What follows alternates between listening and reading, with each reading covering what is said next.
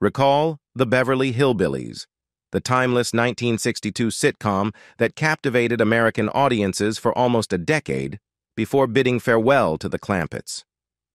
Originating from humble beginnings, the Clampetts embarked on a captivating, life-altering odyssey, serving as a guiding inspiration for young families during the tumultuous 60s and 70s. Beyond its unbridled humor, the Beverly Hillbillies harbors a multitude of concealed truths that have remained veiled until now. Join us in this video as we delve into unedited photographs, unraveling the undisclosed secrets within the tragic undertones of this classic series.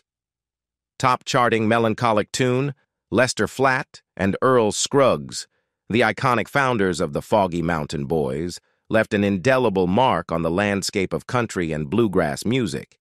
Despite their influential contributions to these genres, it was their composition, The Ballad of Jed Clampett, that catapulted them to mainstream success. This song, immortalized as the theme for the Beverly Hillbillies, not only secured its place at the top of the country charts in January 1963, but also achieved a commendable number 44 position on the pop charts, showcasing its remarkable crossover appeal. The musical talents of Flatt and Scruggs were not confined to the recording studio. They made their presence felt on the Beverly Hillbillies by making appearances in 7 episodes, portraying themselves. Interestingly, the original on-air rendition of the theme song was not performed by Flatt and Scruggs themselves, but by Jerry Scoggins, an individual with a surprising background. At the time, Scoggins was working as a stockbroker, making his involvement in the world of entertainment all the more unexpected. Nevertheless, his rendition of the catchy tune became synonymous with the show, further embedding it into the fabric of popular culture.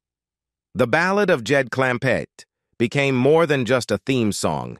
It became a cultural phenomenon. The infectious melody and Scoggins' distinct vocal delivery resonated with audiences, contributing significantly to the show's charm and enduring popularity. The song's success was not solely limited to the small screen. Its crossover appeal demonstrated that it could captivate audiences across different musical landscapes. In a fascinating twist of fate, when a movie remake of the Beverly Hillbillies was in the works in 1993, Jerry Scoggins reached out to the studio expressing his interest in reprising his iconic performance. To the surprise of the studio, which was unaware that Scoggins was still alive, his offer added an unexpected and heartwarming element to the production: hillbilly homage, crafting. The Beverly Hillbillies from personal roots. The genesis of the Beverly Hillbillies can be traced back to a pivotal moment in the life of its creator, Paul Henning, during a trip through the South in 1959. While exploring Civil War sites with his mother-in-law, Henning was struck by an intriguing concept: transplanting a rural Southerner into the heart of an urban environment. Initially envisioning New York City as the show's backdrop, practical considerations led to the choice of Beverly Hills as the setting. However, the roots of the series extend even further into Henning's childhood experiences in Missouri. A native of the South, Henning's passion for nature and rural life was kindled during his youth. As an enthusiastic member of the Boy Scouts, he embarked on camping expeditions in the Ozarks near Noel, Missouri. These adventures, sometimes involving challenging 14-mile hikes into the wilderness, left an indelible mark on Henning. It was these memories that he would later draw upon when crafting the narrative for the Beverly Hillbillies.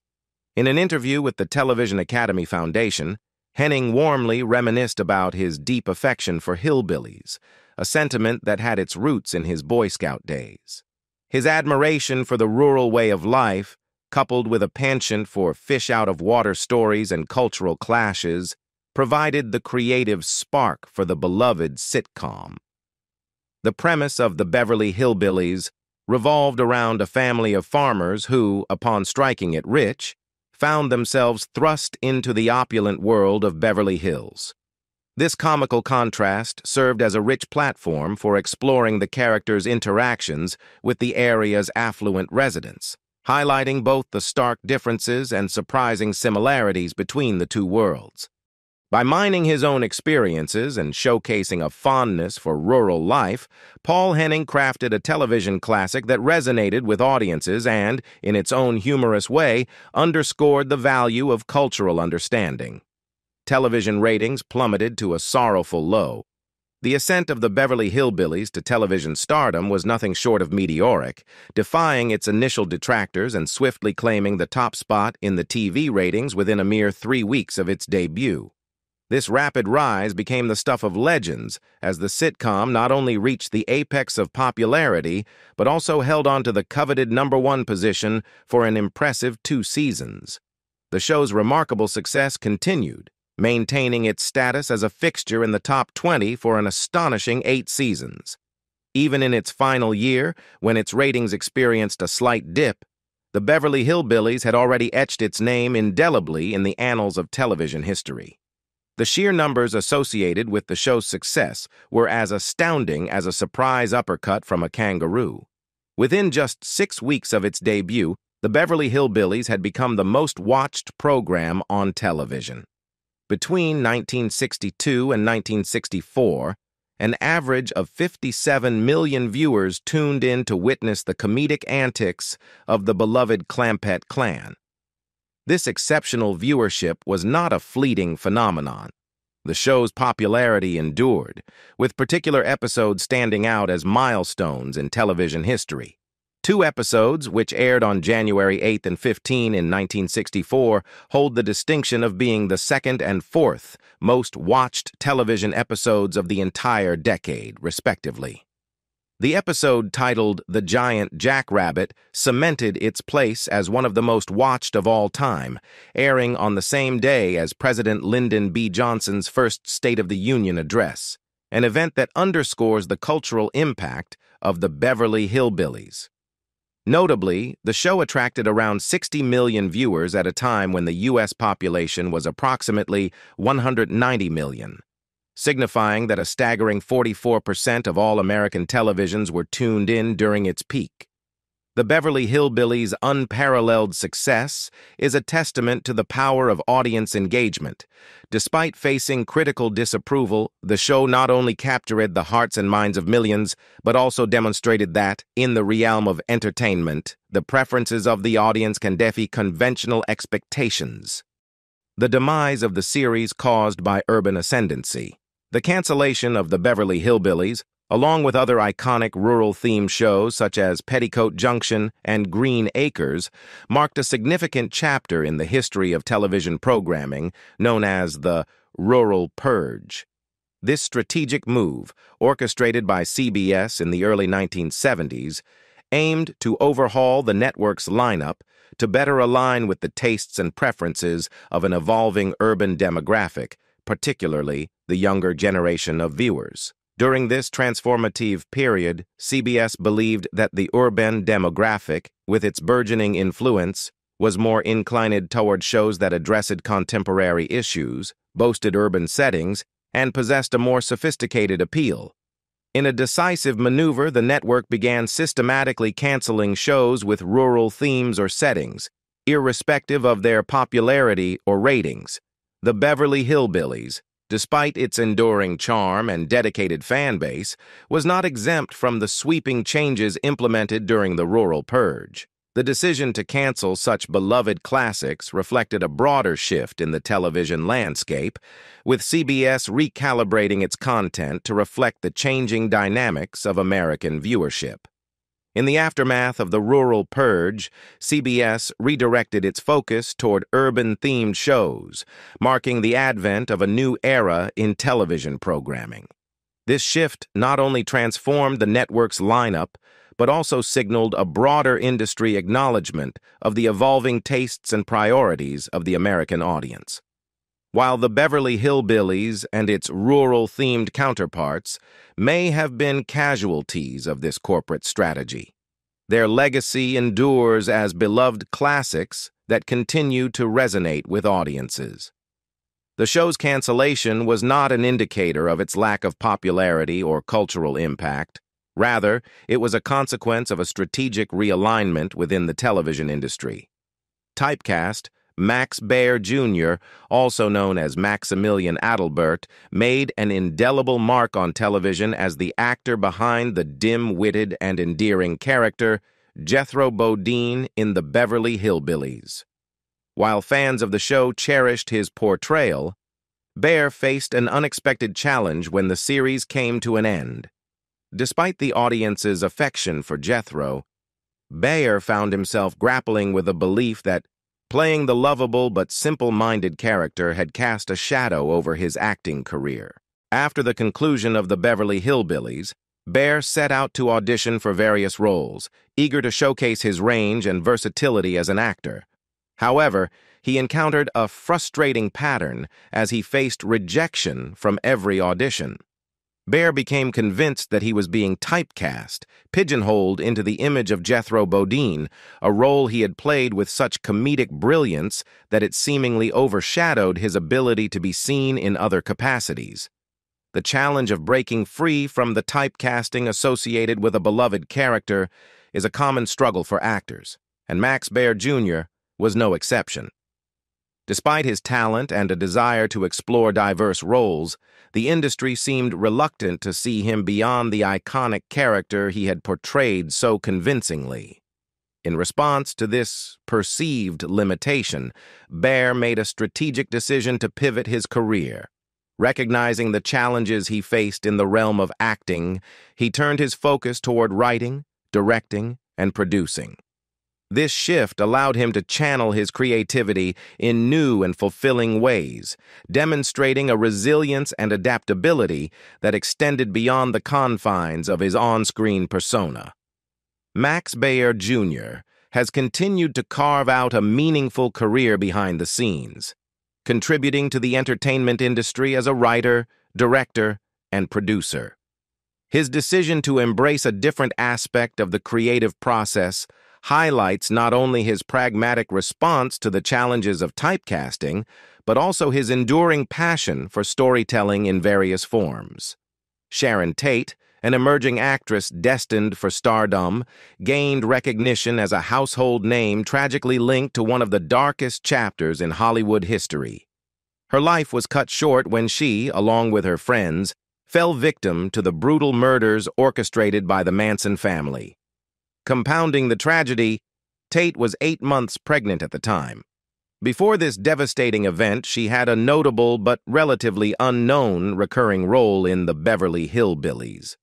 A lesser-known fact about Sharon Tate's involvement in the show is that she played a character in disguise, donning a brunette wig for the role. Tate's concealed presence extended over 15 episodes, contributing to the show's narrative in a way that often goes unnoticed. Her untimely death further imbued her association with the Beverly Hillbillies with a poignant and melancholic undertone. Beyond the cast and characters, one iconic element of the show was the jalopy, a 1921 broken-down Oldsmobile Model 46 Roadster. The jalopy, though just a car, became as recognizable as the members of the cast. After the conclusion of the Beverly Hillbillies, the jalopy was donated to a museum for the bicentennial celebrations and even traveled to England for a period. This unique piece of television history, immortalized in the minds of viewers, remains an enduring symbol of the show's quirky charm. The financial success of the Beverly Hillbillies surpassed all expectations, becoming a formidable money-making machine.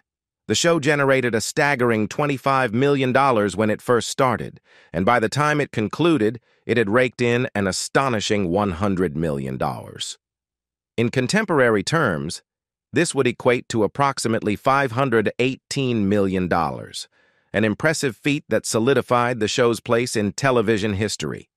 The unprecedented financial success not only benefited the network, but also contributed to the enduring legacy of the Beverly Hillbillies and its lasting impact on popular culture.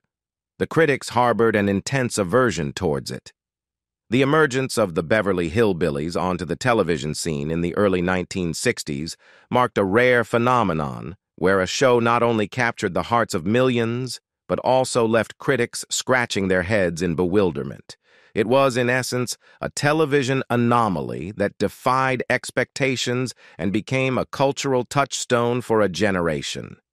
Despite the scathing reviews from esteemed publications such as the New York Times, Variety, and Time magazine, the Beverly Hillbillies managed to rise above the elitist disapproval and carve out a special place in the hearts of its viewers. Blockbuster TV, must-see sitcoms in the network era, chronicles the show's journey, emphasizing that the negative critiques did little to deter its popularity. In fact, the sitcom appeared to thrive under the weight of such criticism. The critical animosity directed towards the Beverly Hillbillies persisted throughout its entire run. Yet this seemed inconsequential in the face of the unwavering love it received from its audience. The characters and their comedic antics struck a chord with viewers, fostering a love affair that perplexed the media. It was as if there existed a profound disconnection between the sophisticated tastes of critics and the genuine enjoyment derived by everyday viewers. The very existence of this dissonance underscores a broader societal phenomenon, a divide between the opinions of media elites and the preferences of the general public. While critics may have dismissed the Beverly Hillbillies as lacking in artistic merit or sophistication, its enduring popularity among everyday viewers spoke to the show's ability to resonate on a different level. Buddy Ebsen's literary triumph, from rejection to resilience. Buddy Ebsen, renowned for his iconic portrayal of Jed Clampett in the Beverly Hillbillies, embarked on a remarkable creative journey after retiring from acting. His foray into writing led to the creation of a novel titled Kelly's Quest, a poignant collection of poems that unfolds the emotional journey of a young girl. Within its verses, readers traverse the spectrum of human experience, encountering moments of joy, heartbreak, and profound lessons about love and life. Despite Ebsen's established reputation and the compelling narrative of Kelly's Quest, the journey to publication proved to be a challenging one. Ebsen, undeterred by the initial setbacks, approached 9 different publishers, only to face rejection at every turn. Faced with the choice of surrendering to these obstacles or forging his path, Ebsen opted for the latter, deciding to take matters into his own hands and self-publish the book. This decision marked a pivotal moment in Ebsen's writing career. Undaunted by the industry's initial reluctance to embrace his work, he demonstrated a profound belief in the value of his creative expression. With determination and perseverance, Ebsen navigated the intricate landscape of self-publishing, showcasing not only his resilience, but also a deep commitment to sharing his artistic vision with the world. The payoff for Ebsen's tenacity was significant. Kelly's Quest defied the odds and ascended to the impressive position of number 3 on the Los Angeles Times paperback bestseller list in 2001. This achievement underscored not only Ebsen's prowess as a writer, but also served as a powerful testament to the transformative impact of persistence and self-belief in the face of adversity. Inaccuracy in the depiction of petroleum. The central premise of the Beverly Hillbillies, while undeniably entertaining and engaging, takes a significant departure from geological reality. The show's narrative unfolds when Jed Clampett, a struggling mountaineer, stumbles upon a valuable oil deposit while hunting, leading to his family's unexpected journey from rural life to the opulence of Beverly Hills. In the world of the show, this accidental oil discovery becomes the catalyst for the Clampett family's transformation into wealthy Beverly Hills residents. However, in the real world, such a scenario would be highly unlikely.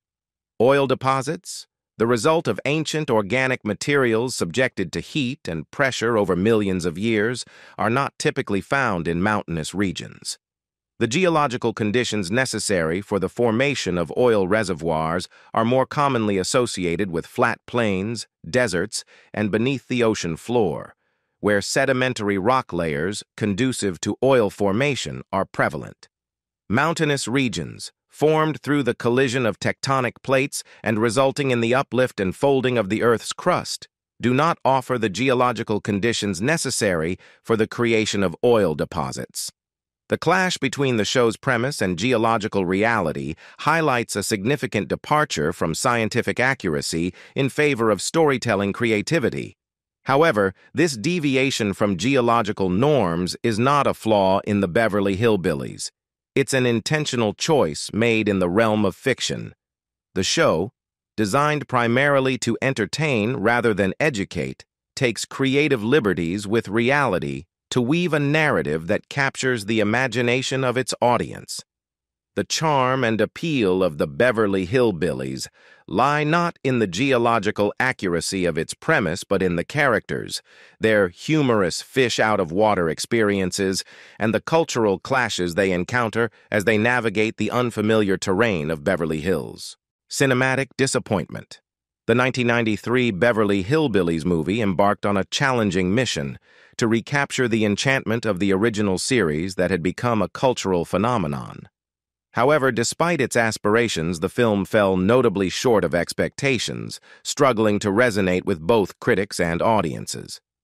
Unlike the television show, which defied critical disapproval and won the hearts of millions, the cinematic adaptation failed to replicate the magic that made the Clampett family household names.